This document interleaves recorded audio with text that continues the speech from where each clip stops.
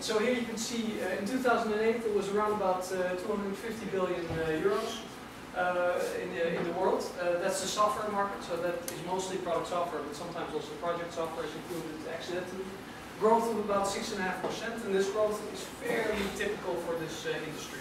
Some years it's 9%, some years it's 3%, like in 2009, when nothing grew. So 2013 forecast 360 billion euros. What's interesting about the 6.5%, if we were to start a company together at the end of this year, then by the end of next year we would have, maybe 5 or 6 people extra. So, if we just be average, then probably will be very successful because we're all well educated and smart. So we might even go a little bit quicker. So 9% of total ICT expenses, 26,000 billion euros. So in the Netherlands, 12% is the highest of the world. And also the Americas have 42.6% of the global software market value. This is very important. Most of the software still is coming from the US. Most of what we buy, most of what we use. Large parts of that, of course, are Microsoft, gaming industry. Those are really eating a lot of that pie.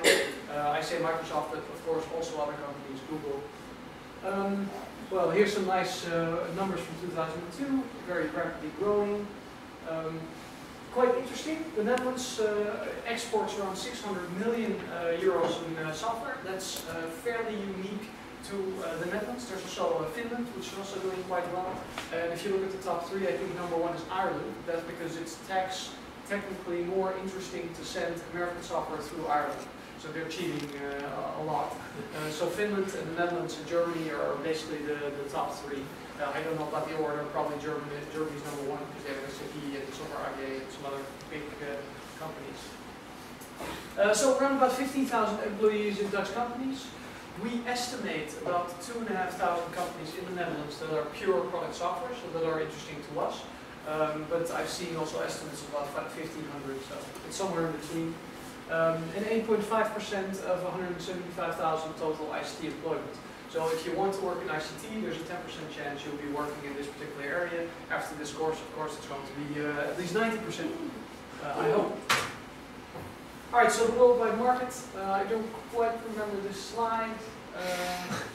Why is this interesting? Well, here you can see in 2001, 54% of the market is still North America. So they're also buying most of the software. And nowadays, I think it's more equally divided. Alright, so this is quite interesting.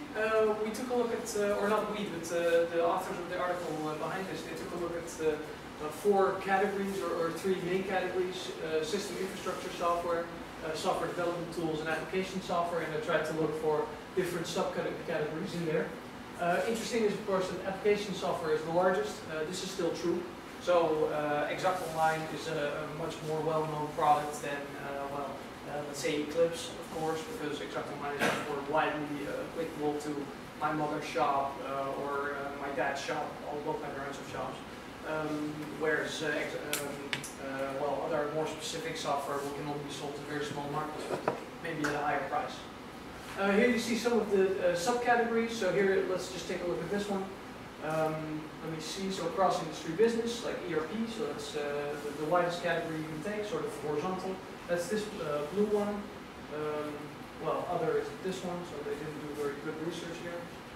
CAD/CAM. So that's computer-aided design, computer-aided manufacturing. That's this one. So these are quite large markets. In this is all in terms of dollars.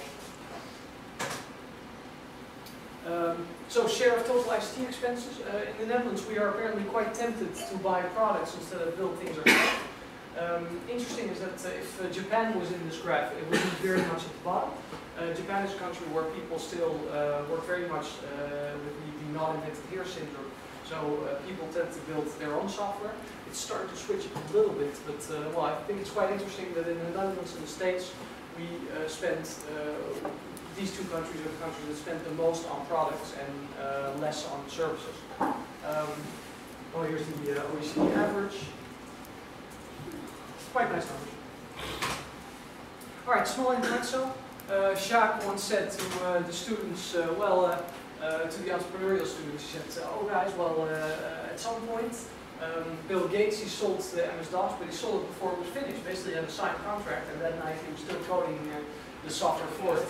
And the student, one of the students replied, well, he still does. Laughing our asses off, like that was said. Alright, so now we run to the next part. And this is, of course, really important for assignment 1. I think I get